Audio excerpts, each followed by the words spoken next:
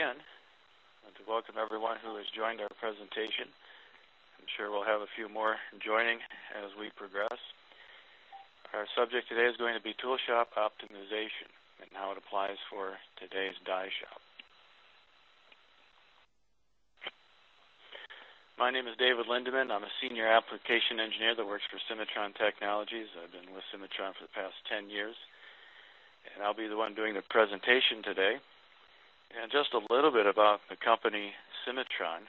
We are a worldwide leader in CAD/CAM solutions, but we have been specific in working for the tool and die makers in particular, or discrete manufacturer of parts, mold and die. So we're pretty much in the tooling industry, and our solutions that we write are specifically for tool makers.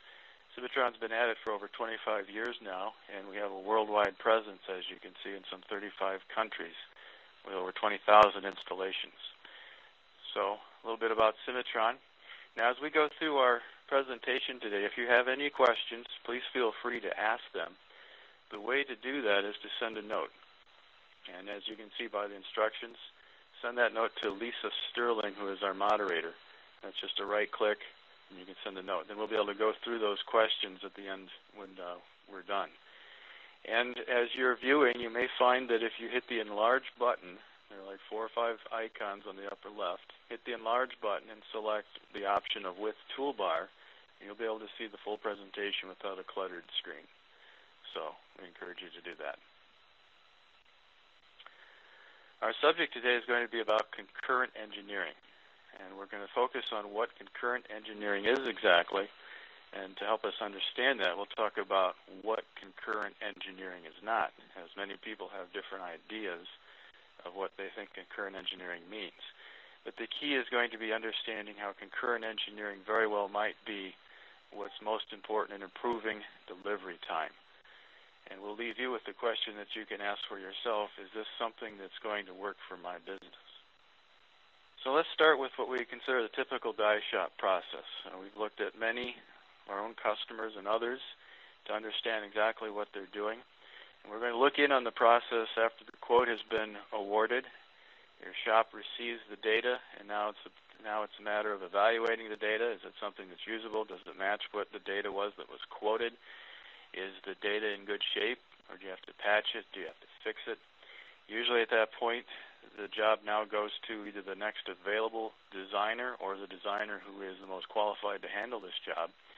And then it may go through a series of reviews where engineering managers and tool shop managers meet to decide if this is the correct way to go about doing this tool.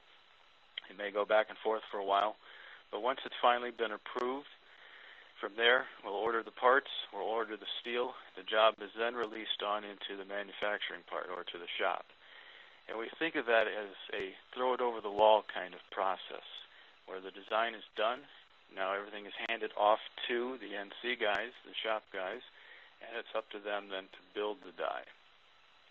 And throwing it over the wall is actually a very fitting analogy, because sometimes we find indeed there is a wall there in the process. For one thing, it may involve the translation of data. From there, once it hits the shop floor, there are certain tasks that will need to be performed, such as wire EDMing the punches and the clearances and the plates. We may be sending some data to the NC machines for some 3-axis milling of the forms. Of course, everything will have to be drilled and tapped. That's another operation. And finally, it's all put together. These different tasks we find oftentimes are receiving their information by different forms of data. Could be the NC guys might receive a CAD file for their 3-axis work, whereas others just may receive a print. And we find also that these operations are performed sometimes in entirely different departments working independently of one another. So if asked, where is the job information? Where is all this information we've generated to make it? Where is it? Well, it's all over the place. And to be more specific, we mean by that if we were to go to the salesman's laptop, we'd find the information that he quoted to probably still sitting there.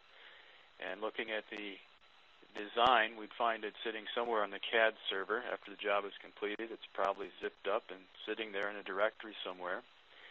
The actual NC code, the G code, It may be sitting on the controller on the shop floor. Probably it might be sitting on a shop floor workstation if it hasn't been discarded.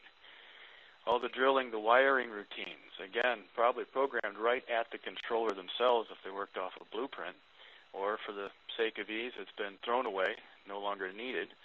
And drawings are probably rolled up somewhere, sitting in a corner. At best, they're filed somewhere, and they're sitting off there on their own. So data is everywhere, and it's fragmented.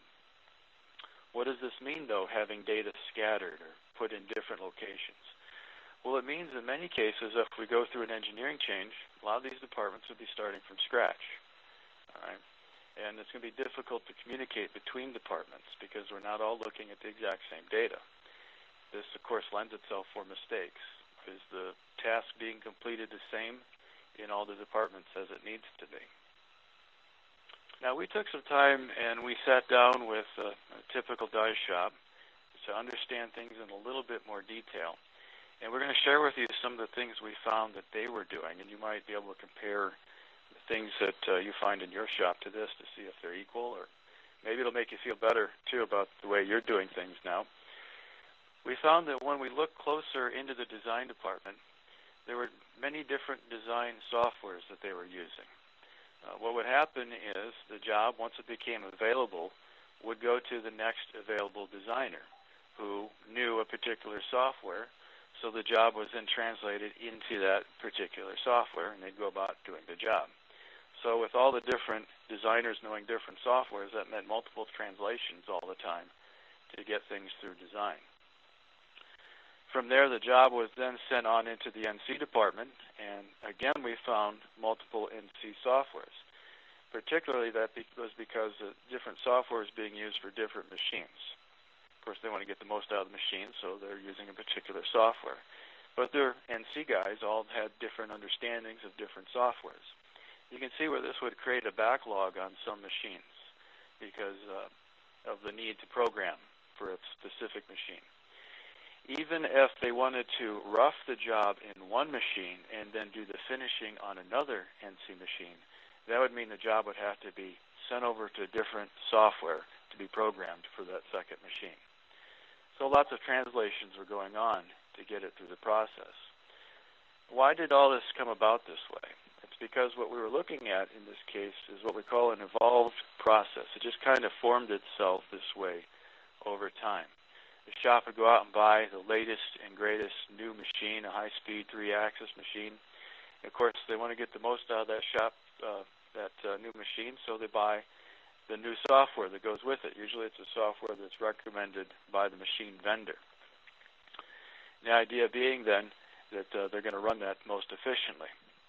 Perhaps they would go and hire a new designer, and they want to use his skills right away, but he doesn't know the existing design software, so right away they buy another software so that he can use it. Or it might be that as they grow, they want to take on more functionality, more tasks.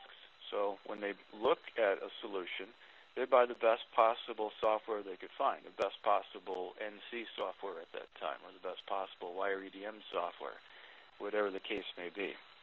But what the result is that we're left with many different types of softwares, and none of them talk to one another. They're disparate systems. Now, when we get into dealing with an engineer change, we find that this is a tremendous amount of pain that this shop is going through. They go back through the process where they look to see who is the next available designer that can handle this engineering change, and then the entire job is translated into that software. So it may not be the original designer, but it's this other designer who now is going to pick up where the original designer left off. That immediately means, of course, looking at the data and translating it into different software. Well, days could be lost in getting the data back up to a performable condition. There's patches to fill. There's problems with translations like this. From there, again, it's passed on into the NC department, and there's no saying that it's going to be programmed in the same NC software. But once there, whatever is available, that's what it's programmed into. So entirely new toolpaths are being generated, different from what was before. Perhaps the original machine is now tied up, so now it's going to be programmed on a different machine, which means programming it by a different person on a different software. After all this is done, with all these different translations and data going in different directions, the question now is it being transmitted through accurately? Does the design file actually match what's going to take place in being cut on the tool? And that is an issue that was being found by this particular shop. So looking closely at their results, what they found is they're repeating the same thing over and over again, particularly retranslating, starting from scratch with the new software and moving on. That meant that they were losing money on their engineering changes, which is a tremendous factor because so often, as the case in this particular job, the original quote was soft to make it attractive so they could land the work. But they figured they'd get the money back by doing these engineering changes. But what they're finding is they're not making the money they thought they were, and instead their delivery has been delayed. So that brings us to the subject then of concurrent engineering. How does concurrent engineering deal with a situation like what we just looked at, or the problems that we've talked about? Oftentimes people have their own idea of what they think concurrent engineering means.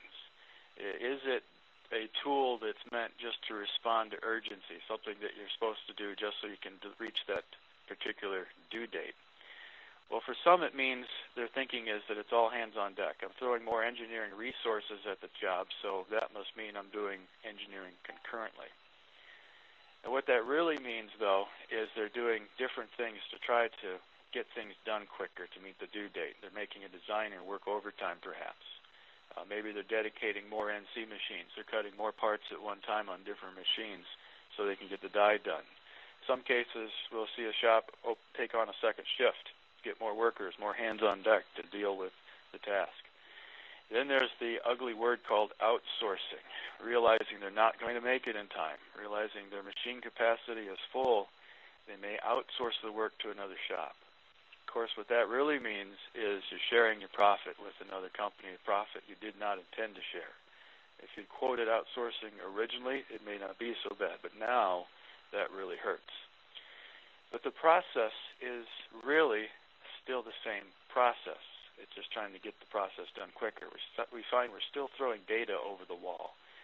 There are still parts of the operation that have to wait until the first part is done, particularly all the NC and the shop floor applications having to wait until the design is finally finished. And in the end, what we find at the end of the day is that we have increased the cost to finish the job. Then what really is concurrent engineering? Well, it's not meant to be just a crisis management philosophy. What it is a designed workflow from beginning to end, from quote to delivery. All phases of manufacturing are intended to remain current so that everyone knows exactly where the design is at, how much is available to be worked with, and what the current release level is that everyone is working to. And as an engineering change comes along, concurrent engineering allows the ability to adapt on the fly. So it's not like all things come to a screeching halt and then we wait for one particular department to finish. The thought is to work smarter and not harder. Begin with, what do we need? Well, it's a different mindset. So we have to look at things differently. We have to think about things differently. And that means being willing to have an open mind to the way we do things. Everybody tends to get into their own comfort level. Things are working fairly well. Things are keeping up. So typically, people don't like to upset the apple cart. Now, of course, that's understandable. But we're finding more and more these due dates are getting tighter and tighter, and it's getting harder to make the delivery. So perhaps an open-minded view can help us to do that. And one question to ask is, how often do I translate the data, such as the example we looked at? Am I translating multiple times to get the job through the process? And then looking at the process, where are the bottlenecks? What's holding things up? Do I see too much work going to one machine, or are things taking longer to get through design than I would like? And the real question now becomes, in the way I'm using the software, the way it's configured, does it allow for concurrent engineering, or is it actually hindering me? Finally, we'd have to look at training people on, first of all, having the new mindset involved in concurrent engineering, but sometimes it involves looking at people and understanding a need for more skills. It's not just a matter of reading blueprints anymore, but to understand the process much better and being able to help speed the process along. Everyone plays a vital part in making sure that the due date is delivered, and that's part of the mindset of training that's involved. So let's take a look at an example of concurrent engineering, and we're going to start at the very beginning. We're going to start when the RFQ comes in, because that's the first place that decisions are actually made. That's the first place where the shop is actually touching the data. Of course, a lot of work goes into getting quotes, and sometimes quotes are quoted over and over again before the job actually lands. We find in many cases shops are quoting and getting maybe 1 to 3% of what they actually quote. And more are finding that pressure is being put upon them to provide some sort of preliminary strip layout when they deliver the quote. Could be just a picture, of course, but it's something that helps the customer be assured that they understand the process that you want to put their metal through. And for that matter, if a strip layout could be done in a few minutes, where it wasn't a time-consuming process and slowing down my quotes, then why not include it if it's going to improve the chance of getting the job? A lot of shops are looking at that in order to get a higher percentage than 1 to 3%. If that's the case, if a preliminary quote is put together, that's something to start with when the design department does their kickoff meeting. They have a much better idea of what's involved in actually designing this tool. In fact, if the data itself could be used and passed on, the design is actually that much further ahead. Sure, it'll need tweaking, but at least the preliminary and the basics are in place. All right, from there, let's look at how that information gets propagated through the design process. And also, let's look at the thought of concurrency right within the design department. We're talking about multiple design processes on the same job. A lot of how this is implemented has to do with how comfortable people are in doing this. And a lot of times they won't try it till they're absolutely desperate and they're running behind. But it is possible to have one designer work on one side of the tool while another designer works on the other. You may look at that and say, well, that's not quite the best way to do it, because if you're designing the punch, you're also really designing the die side at the same time. That may very well be the case in a lot of situations. So it could be that the second scenario is more appropriate, where one designer is finalizing the details of the strip, while another designer is beginning the basics of the tool layout. A lot of the tool, like the die set, understanding where the guides are going to be, all those basics could be built up front, and while waiting for various components of the strip to fall in place. Perhaps in the strip itself, the actual punch areas are already defined, so those could be worked on while the forming areas, the bends, are being dealt with in the strip design. It's the idea here of concurrent engineering, where more than one resource is being thrown at something at a given time, because both individuals are able to look at the data, the same data at the same time. Both are updated as to what the other one is doing without a concern of overriding or changing that particular task that the other guy is working on. And this allows us to quickly incorporate engineering changes on the fly at any stage in the design. Everybody knows what's going on and can see it. So it's a matter now of bringing the data in, updating the different parts of the strip that are affected and the different components of the tool that are affected without having to start over, or most importantly, without one aspect having to wait for the other one to finish. Then from there, we'll take this process on further into NC and assembly. Here, a concurrent system would allow for the guys in the NC department to know immediately if the design has changed. So they may be concerned, say, with just cutting a particular form station. Well, if the data in the form station has changed, it's not just good enough for them to get an email letting them know that, but that they actually have the system tell them, hey, the data is different. What should we do? There's the option then to rerun all the operations that have been performed already. And by that, I'm looking at the last option where it says to recalculate, not reprogram.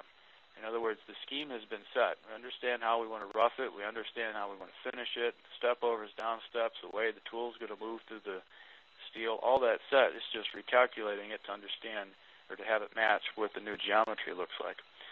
Likewise, on the shop floor, A blueprint is not going to update automatically just because the design changed in the CAD department. But a shop floor viewer will show a new parts list as things change, and it will also show what the drawing would look like as the notifications are made. So it's a matter of keeping the drawing on the computer in a sense, where people can look at the drawing, and the drawing will update as the design changes. How is all this possible? How could it be done? Obviously, one system is needed to carry the data and to do the concurrent engineering. It has to be a system, though, that is designed to do concurrent engineering. That means that design standards are set with each job, and they're saved and carried with each job. That means when I understand the material that I'm using, whatever it is, hot rolled, draw quality steel, whatever it is, the material specs, how it's going to affect the bend conditions, the thickness, that's all saved in with the job. Likewise, the different clearances that we're going to make with the punches could be the factor of 10 or 12% that I'm going to use for my clearance. Well, that's saved in with the data. That's part of our setup, so that from then on, all the punches are going to use the same rule. How do I build my die sets? One die set in one shop could be very different from another. Do I order them from Danley? Do I make them myself? Those standards need to be saved within the system so that they can be drawn on again and again.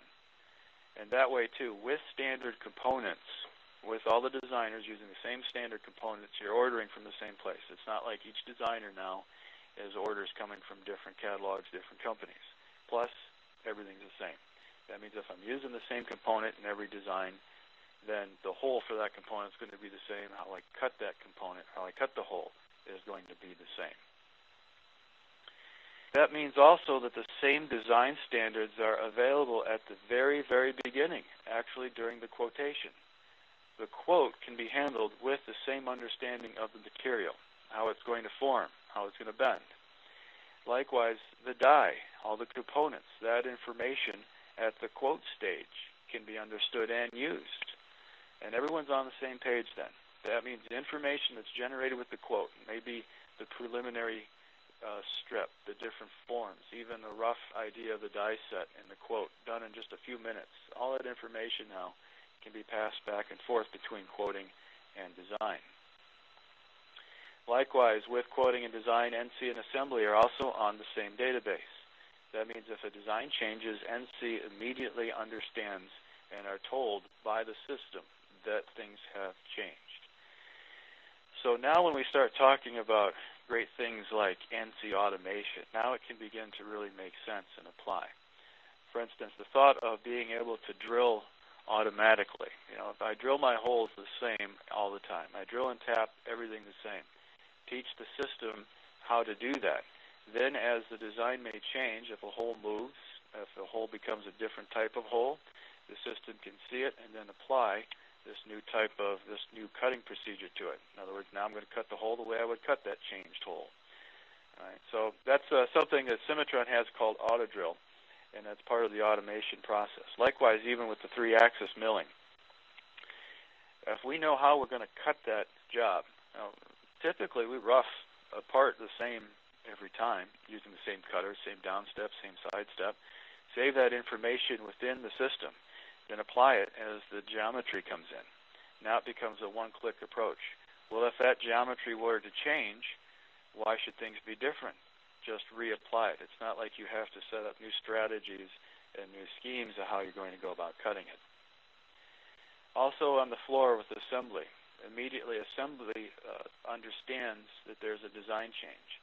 That's because they can look at the detailed drawing right on the computer. There it is different.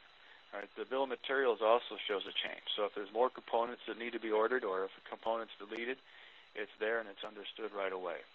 It's instant access to information for taking measurements, for understanding how things go together. All that is invaluable. It's not like they have to wait now for a new blueprint to come out before they can begin the work that they have to do. Well, with all that being said, we've focused in on the role that the software plays in concurrent engineering, and we'd like to take a closer look now at the software in particular. Cimatron is, of course, designed to deal with concurrent engineering, so it's the model that we're using. But I don't want to turn this into just a demo.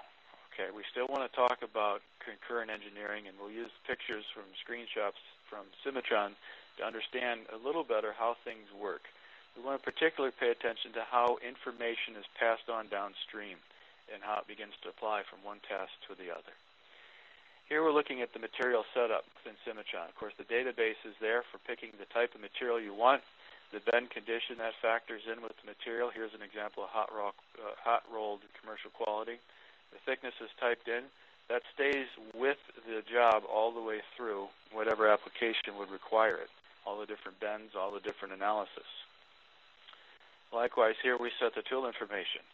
I understand where the punch is going to go, okay, or eventually will go, but what will be the clearances around the punch for the stripper plate, for the die plate, for the holder. Also, what type of punch configuration? Do I want it to come straight a distance, then relieve off at an angle? Do I want it to start with a shear edge and relieve off, or straight through? The punch type can be defined, and then that will be the same throughout the entire job, unless, of course, I tell it differently on a specific punch. Well, right away, we can begin using the information for establishing the blank. Here's the blank function within Cimatron. You find it's using the exact same material. So I don't have to worry about it being right or not every time I push the button to blank it. And this is a fairly involved little part. You've got some up and down turns over a non-uniform face or series of faces. The blank can then be used later on for the quote, for knowing the perimeter, the whole XY area, or also used in nesting. Material information also helps understand the formability. Of course, immediately you can see where this is invaluable during a quote stage. Can I actually hit this in one strike, or will it take multiple strikes? Will I tear somewhere? If I change the material thickness or the material type, make it a harder material, will it now be unbendable? All that information is important as we quote it. But that's information also that applies to understanding how I'm going to lay the strip out. So it's information that can be used by design. That same material information also is used then with the different unbending operations. Here we've picked a fairly involved unbend in that it's being unbent to a non-uniform, non-planar, non-conical face or series of faces. So actually that green area with the blue dot, that's following the same topology of the series of irregular faces you see there, or we might call it a binder in some cases. But what's important is it's consistently using the same material throughout. Now that applies also even on the more simple linear bends that may take place, 90-degree bend, as well as a bend to a plane, a bend to a surface. There are numerous bending types. Perhaps you can see on the right-hand side of the screen, oh, there must be 1, 2, 3, 4. There must be about a good 6, 7 different operations you can perform for different types of bends to do the flattening. Of course, they all, again, importantly, use the same material specs. All right, once the perimeter is established, like we talked about, that information now can be used in nesting. So here's the nesting feature where 1 or 2 rows could be established and putting out the information for the type of tooling we're going to be building. Here it's important that the margins are set, and also somewhat in the middle of the screen you can see the progression here is set to 6.5 inches. Well, once that is set, why do I have to think about it? When I start punching things, when I start laying things out, progression is almost always, very rare exception, is going to be different. It's going to be the same. So use that information, propagate that through the system in the places where I would need to use it. Also of note, if you are interested to, as a quote guide, you can see in the grayed out that we're keeping track of the scrap area and the blank area. That, again, is vital information calculated here that could be used to help speed along the quote process. Here's an example of what I mean. Propagate that information of the progression through the system. I'm just doing a simple punch. Basically, we pick where the punch is going to start, and then you can see it repeated downstream through the strip. It carries its way through. All right, and that's the same when it comes to nesting, when it comes to all the different punch forms. All that is established and used again and again. So again, knowledge is being propagated through the system as things are built. Here's an example of a completed strip. Now I focus on this particular thing, not just to talk about, yeah, Cimatron can do a strip, okay, but you see the green colored areas. You see the purple colored areas.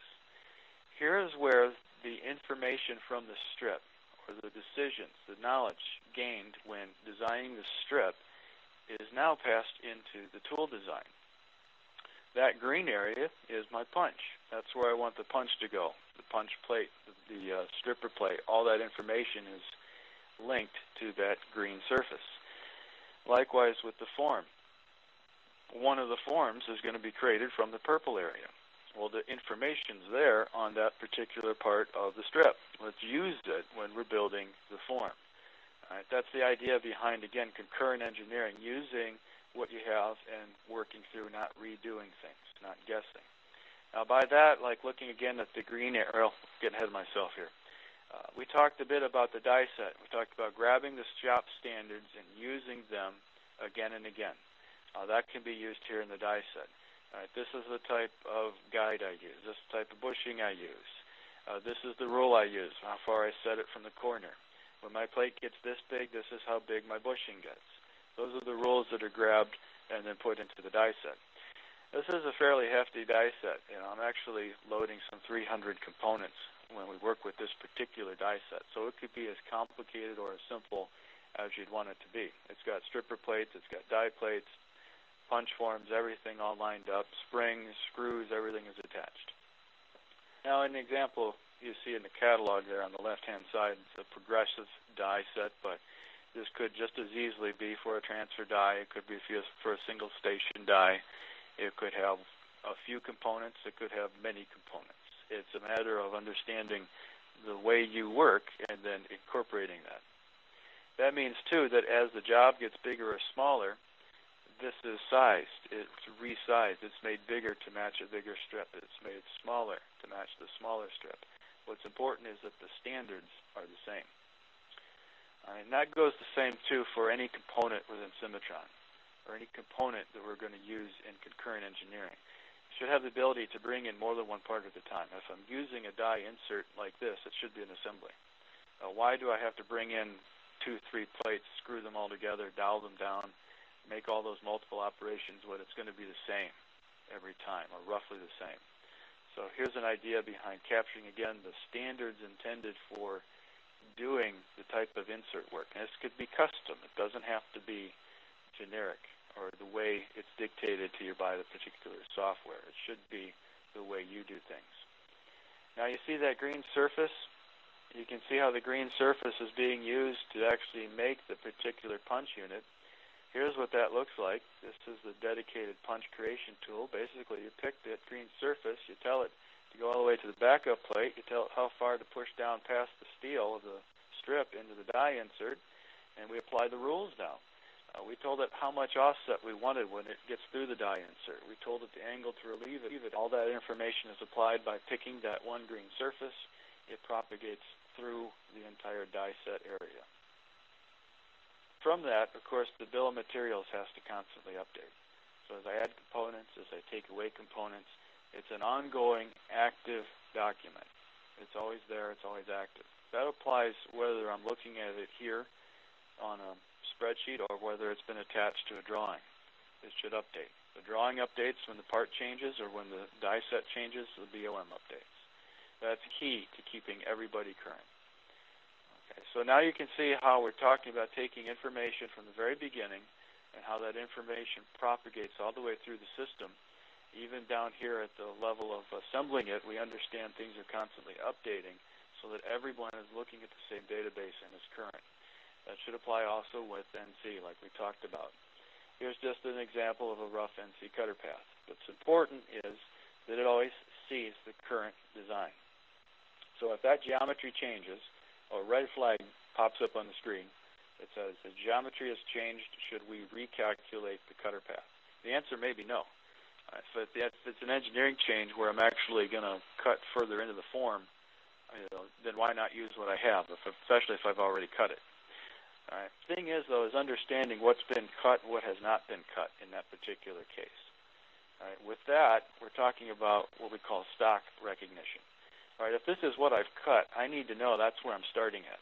Then when I incorporate the engineering change, I know now there's a wallowed area that's going to have a lot more stock in it, and that's where I need to incorporate another rough cut. So the thought of intelligence in an NC package has to understand these changes as they occur so that the stock can update, and now the new cutter path is going to focus in on just the area that's behind. It's not a matter of me windowing it in and guessing and hoping I've got it right, and if I missed an area, now my finish tool goes into a heavy area and breaks. That's not the matter anymore, because now the software is to understand where those areas are at. Likewise, maybe it's a situation where, well, if I know I'm going to be roughing out more of this stock now, why not apply the roughing procedures that I've already used? I apply it through a template. It knows where the stock is at. I tell it, this is the tool I want it to use. This is the way I rough. And within a click now, it goes after that remaining material. So that's the idea how information propagates through, and immediately the engineering change affects the way things are being handled in all the different departments, including the wire department and also the drilling department. Here's an example when we talked about automatic drilling before. Basically, it identifies the different holes. It sees holes that have pockets on top of them. It sees holes that need to be counterbored, drilled through holes, line holes, tapped holes. And then I define the way I like to do it. This is always the drill I use when I'm drilling and reaming a quarter 20 tapped hole, or drilling and tapping a quarter 20 tapped hole. That's saved in the system. It's applied again and again and again.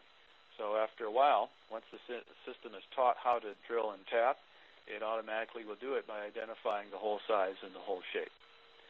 So if this changes, the operation is rerun. I understand the ones that have been drilled and the ones that may be new that need to be drilled, or the ones that have changed and need to be re-drilled. Now the system attacks just those new holes, and those are the ones I apply a drill sequence to. So that's quite a bit of information we've thrown at you. We're trying to keep this on the idea of how concurrent engineering really can affect delivery when it comes to die production. Just a few comments that you can read from some of our customers talking about how they desired things to be more effective and improve the process that they were dealing with. And they wanted to look at automation, but they understood that there were some things they needed to do in order to get that level that they were looking at. Here's another one.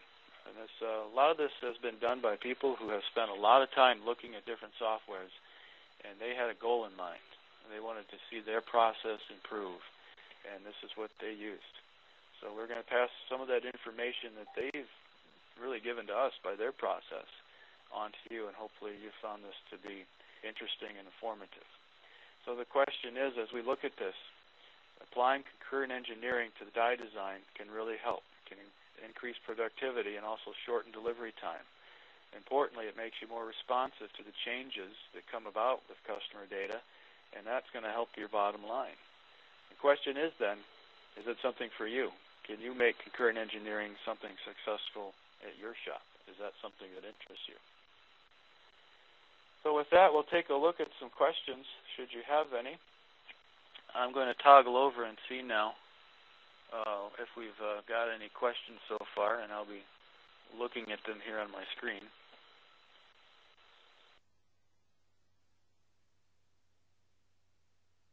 Questions. If you have any questions yourself, go ahead and pass them in now. Also, we'll bring up at the end an email address that you can use and how you can contact us. One question is, we talked about shop floor viewers. Can you explain what it is and how it works? The idea of a shop floor viewer, a lot of places are generating a print, sending it out, and that's how things are being assembled, is by looking at the print. And that's how things have been done for years. The thought of a shop floor viewer is to put a seat of the software out on the floor where basically all they can do is look at it and take measurements. So they can generate a drawing, put a view on it, take some measurements, put some dimensions on it, and use that instead of something like a blueprint. Of course, you can see how important that is. If the design keeps changing, you want to make sure that the holes that are being drilled or the way the components they're ordering, all that information is current to what the design is. So the shop floor is basically a viewer package out there on the shop floor that everyone can access. You can't save, you can't change the data, but you can access it and look at it. Does Cimatron allow the use of commercial catalog products? Yes. In fact, with the system, come catalogs from well-known vendors like Dayton, Danley. There's a few others in there too. There's quite an extensive list of different catalogs as well, and those catalogs are always being updated. We're adding more catalogs to the system at all times, so that's something that we get a lot of feedback from our customers on, the catalogs they need. Now, as well as that, you can also use your own catalogs. You can make your catalog that has all the functionality of any catalog that's already there with the system. It has the knowledge of the component. The component can be ordered and the size can be changed, and it knows the hole that it sits in. So when you place the component, the hole is automatically placed with it, and that includes even assemblies. So when you saw me play that die insert set in, when I placed it, it would have cleared the pocket for it, it would have put and drilled the tapped holes in, it would have put the reamed holes in. So all that information can be brought together then in working with the catalog. How can we get help implementing a current engineering process? So talking about processing changes. You certainly can contact us and we can talk about concurrent engineering and what it means. In fact, if you have any questions or if you have any interest in looking further at the product, please contact us. Again, we'll flash that email at the end so that you can get more information and we can arrange to meet with you, have a demo, perhaps even look at the jobs you're doing and the process you're doing and how things can work. We've done things where we've gone into shops and we have looked at the entire process, interviewed people, gotten to know exactly how the workflow is moved. That way we can identify potential bottleneck areas where things are slowing things down. Then we can recommend a process, based upon what you're doing. Whether you choose to look at Cimatron or not, that's something that we call tool shop optimization, and that's something that a lot of people have benefited from. Is there any other questions that anyone may have? Again, you can simply right-click on Lee Sterling or moderator and then send a question in.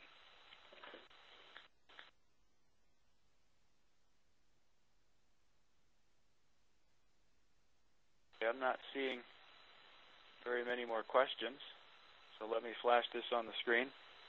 I'd like to thank everyone for being here and attending this event. You can contact us further at info@cimatrontech.com. You can reach us by calling 248-596-9700, or please feel free to visit our website, cimatrontech.com.